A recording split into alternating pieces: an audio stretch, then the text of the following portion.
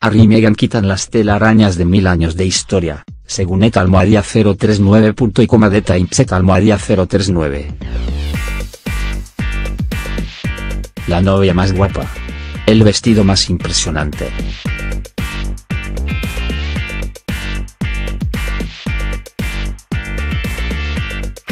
Un amor que ardió tan feroz que se necesitaron cuidados especiales de seguridad y salud.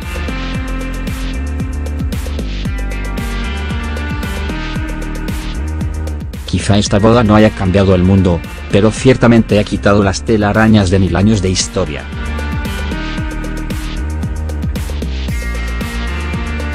Así comienza el artículo de Valentine para The Times.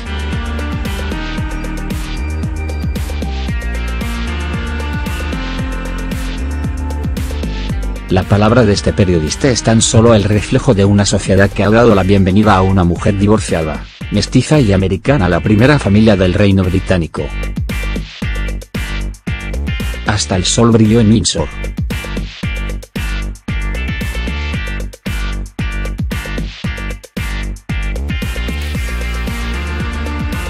Lo hace especial hincapié en la figura de Meghan Markle, 36 años, y apunta guiños a la independencia, la autosuficiencia y el feminismo.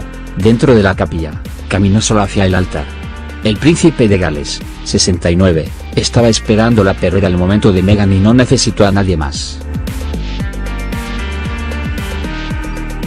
Orgullosa, independiente, una mujer que sabe cómo mantenerse en pie por sí misma.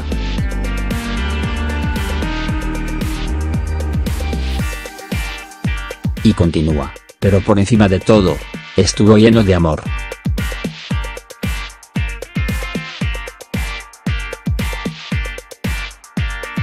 Como Harry, 33, y Meghan, llenos de amor.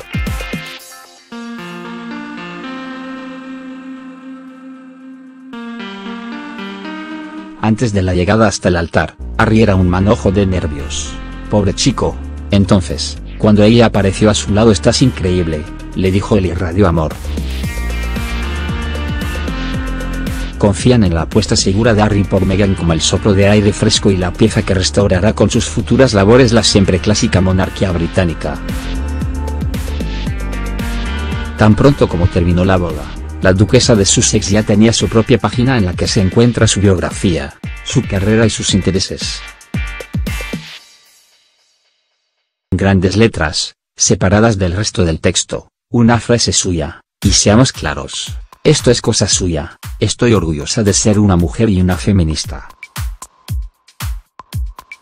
A tenor de artículos periodísticos como este, se observa que gran parte de la sociedad británica ha dado la bienvenida arms wide open a Meghan Markle. Con los pros y los contras que implica que una actriz de Hollywood entre, remueva y rompa el inquebrantable muro de la reina Isabel I, 92, y la monarquía parlamentaria inglesa, la más tradicional y conservadora del mundo.